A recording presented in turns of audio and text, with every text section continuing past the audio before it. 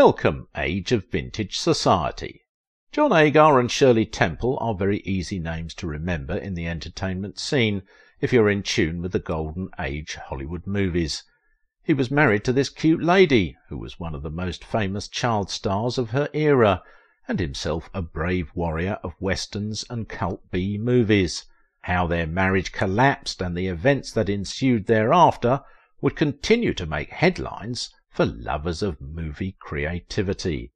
Did John Agar regret marrying Shirley Temple? I have always thought of John Agar as one man that is worthy of emulation for his heroism on screen and off the camera. Each time I recall what became a dark story about his private life, I always wonder why things happen the way they do.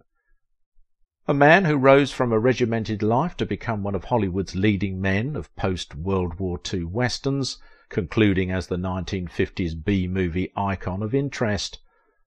His historic meeting and marriage to legendary child actress Shirley Temple is one of those matches that would excite most young people. Sadly, their marriage ended the way it did. There are indeed lessons to learn from their circumstance. John Agar was a tall and handsome gentleman and a gallant sergeant officer of the U.S. Army Air Corps at the time he met Temple. He was just a 24 years intelligent guy doing a regular stint as a physical education instructor when his buddy arranged for him to bodyguard a 16-year-old teenage superstar, Shirley Temple, to a Hollywood party, put together by her boss, David O. Selznick. One thing led to another, and a few months after, the media was agog with the news that the couple was getting married. The wedding itself was a media sensation, as several gossip columnists besieged the venue from across the globe, just to get a headline for their tabloid. Thousands of fans were also involved, with all the noise generated and several fan mails flying in from all corners, as her enthusiasts screamed their lungs out in excitement.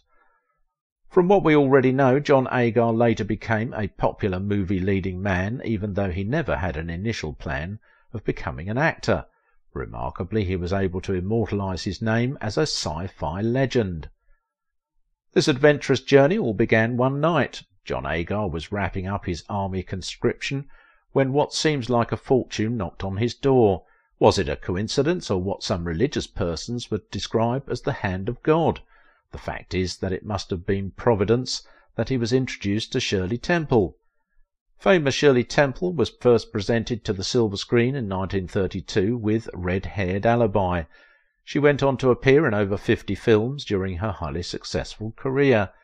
If there is anything fans cherished so much about this cute lady, it's her curly locks, the dimples, and those tap-dancing moves, often enhanced by her delightful singing vocals. From a very little beginning, Temple suddenly rose to an enviable status in the entertainment scene as a teenage star. She practically became Hollywood's biggest sensation of the Depression era. As they say, nothing good lasts forever. After her career climaxes, it is only natural it fades out like thousands of other legendary icons. That, however, is not what is occupying the public space about this lovely lady. Fans seem to remember the issues that transpired between her and her first husband, John Agar, at this time more than ever. It appears she had reached the apex of her career when this marital hullabaloo took centre stage of her fame. Very few people still fondly remember the fascinating curly-haired teenage girl who made American homes happy with her performances in classic films like The Little Colonel, Poor Little Rich Girl, and The Little Princess. Around 1939, her character was a major box office attraction. Temple was so lucky to have a mother who helped her discover her talent early in life. But what about the man who became her husband, Agar? Back in her school days at the Westlake School, she had a classmate who is related to John Agar. He happens to be the older brother of her friend. So she had an early glimpse of her future husband back in the days before they met again in that historic escort to Selznick's party. But several years after, their marriage failed. Some facts emerged suggesting that John Agar was so unhappy that he even tried to sabotage her political career following her nomination for an ambassadorial position, but for the intervention of Ronald Reagan, who was said to have saved the situation as revealed by classified FBI documents.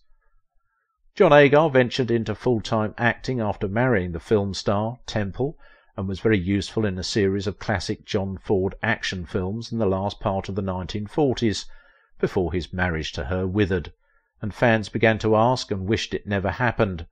Like I was told in a religious class, men will always have their say, while fate will always have her way. Agar's initial roles were among his best in Ford's successful westerns, Fort Apache, She Wore a Yellow Ribbon, and The Sands of Iwo Jima readily come to mind. John Agar was born in Chicago to Lillian and John Agar Sr., a wealthy meatpacking family, although he had most of his childhood experience in Los Angeles. Childhood was fun for little Agar. Coming from privileged parents, he was opportune to attend the propitious Harvard School for Boys, after which he moved over to New York's esteemed Trinity Pauling Prep School. Not too long, and sadly too, the US was confronted with the World War crisis. 20 years old Agar knew it was time to offer his service to his fatherland after he left his studies and joined the Army Air Force. His solid physique was advantageous as he obtained basic training in Texas and became an instructor in physical training at March Field in Riverside, California. When Agar was assigned to escort little Shirley Temple to that party, he never knew that he was into an assignment that would change his life forever. Luckily for him, the movie mogul Selznick got interested in his rugged good looks and unshakable appearance as they met, and not long after, Selznick gave the young veteran a 6-year movie contract which included acting lessons. Agar's young girlfriend, the cute Shirley Temple, was happy as their love soared from one level to another, and despite her mother's initial objection, the young lovers were already obsessed with each other. Before we know what was happening, it was already in the news that the marriage would hold. The media kept their watchful eyes on Agar, the man without a past, who suddenly wants to take their darling Temple home. The challenging media spotlight is what Agar, who was new to the system, had to deal with. Every move they made was reported, whether Temple was visiting him at his army post or any other place. She was always followed by a horde of nosy reporters and photographers. I heard that at their wedding venue in Los Angeles they had given 500 invitees, while about 5,000 fans crashed the venue. They all gathered outside the church, hoping to have a glimpse of their favourite actress and her lucky husband, so to say.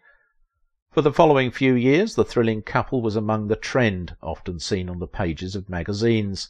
But inside the marriage some troubling issues lingered, and when they had their daughter, Linda Susan, it seemed their joy was cemented. But you can never tell how human emotion and behaviour operate.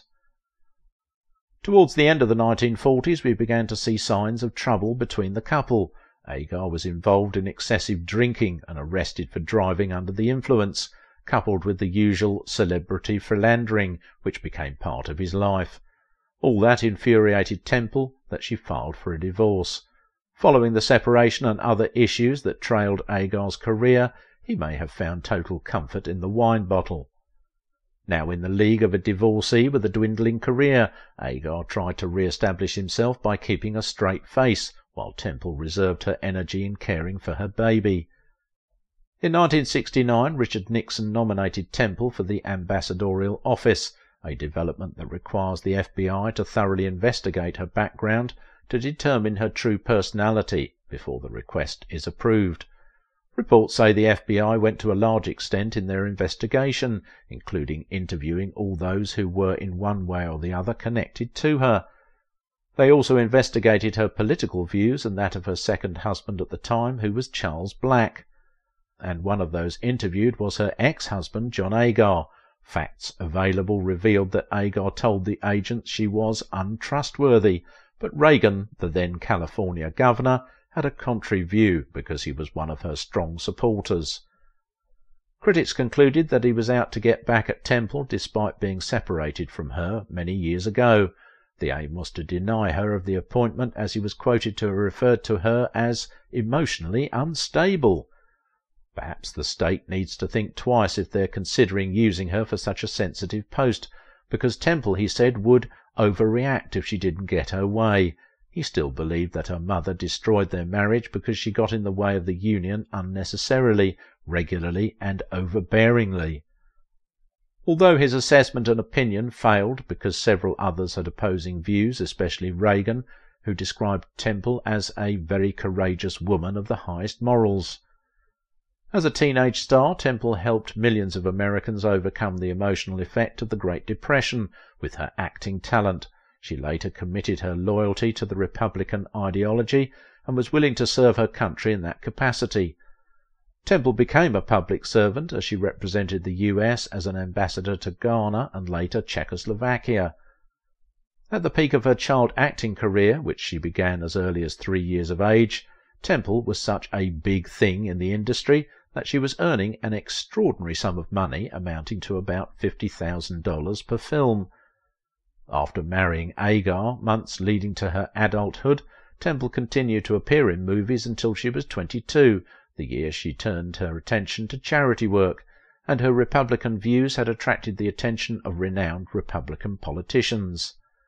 So when President Nixon wanted a bureaucrat for that honorable post, her name ranked high on the list of possible appointees. Some of those interviewed by the FBI included her former teachers, plus her credit history and so on. Temple divorced Agar in 1950. A portion of their divorce document revealed that she accused him of subjecting her to mental torture. Having tolerated grievous mental suffering and extreme cruelty, she asked the court to dissolve the union with the requisite benefits that accrued to her. It seems after the two separated they became sort of enemies, because they never communicated or asked to know how the other was doing. That is some of the things Agar told the FBI agent that spoke with him. On her side, Temple would later acknowledge that she was in a haste to get married at the time, saying that she had marriage on the brain, because she wanted to be the first girl in her class to get wed. And by the time she met a well-built, handsome gentleman like Agar, he was more than a fit for her dream man. But when that marriage ended, some revelations emerged of how the couple entered into a stormy marriage from the onset. While Temple had an initial fantasy of enjoying a fairy tale marriage with Agar, the reality was that he may not have been the right person for the Prince Charming she craved, not when he told her just 10 days after their wedding that he would have been happier if he had married someone else. As reported, a beauty with long legs which had come after drinking himself into a stupor that fateful day. Agar's drinking lifestyle became the biggest obstacle in that marriage, and critics said he did not show any remorse when that union ended. Some analysts theorized that Agar was unable to handle the popularity that came with a marriage with a lady seen as America's darling, the reason he turned to alcoholism to boost his ego. But he soon realized that even after featuring opposite her in Adventure in Baltimore and Fort Apache, her fame is not the kind he could compete with, meaning that he would remain under her shadow, of course not the kind of life an ex-soldier like him would want to live. I still believe that something was left unsaid, or do I say unheard, about that marriage, but that would be a fruitless argument. The marriage ended, but not his career, because Agar went on to play a few notable film roles, including one alongside John Wayne, The Sands of Iwo Jima, and she wore a yellow ribbon, all in 1949. Agar, who was beginning to find his fit as a leading man, played a supporting role 2 years after in the Kirk Douglas western Along the Great Divide, and kept progressing gradually but steadily. Agar was on top billing in The Mole People and The Invisible Invaders, just to mention. He made an acquaintance with John Wayne, who was said to have also approved movie opportunities for him. His role in 1969's The Undefeated will suffice. I still recall how the masses descended on Agar angrily after the divorce. Almost everyone turned against him for what they thought was an ill treatment of their lovely young beauty. I guess all that must have contributed to Agar's frustration, which made him deep himself further into more liquid, which earned him even more arrests for drunk driving. He later found success in Hollywood B-level science fiction like Revenge of the Creature and others. John Agar had a better marriage when he met and married a second wife. This time it was fashion model Loretta Combs. Their wedding in 1951 and subsequent marital life may not be the best of its kind, but it was much better than the former, as they remained together until her demise. That marriage gave him 2 sons. Agar was also reported to have stopped drinking at some point and ventured into sales in the area of insurance and real estate before his death. John Agar was reported to have died in 2002 of emphysema, and for his daughter Linda from Temple, rumours have it that he had little or no connection with her after divorcing her mother. But the thrills don't stop there. Get ready for our next video where we delve into the captivating story of how Peter Cushing became the master of suspense. Watch this video now.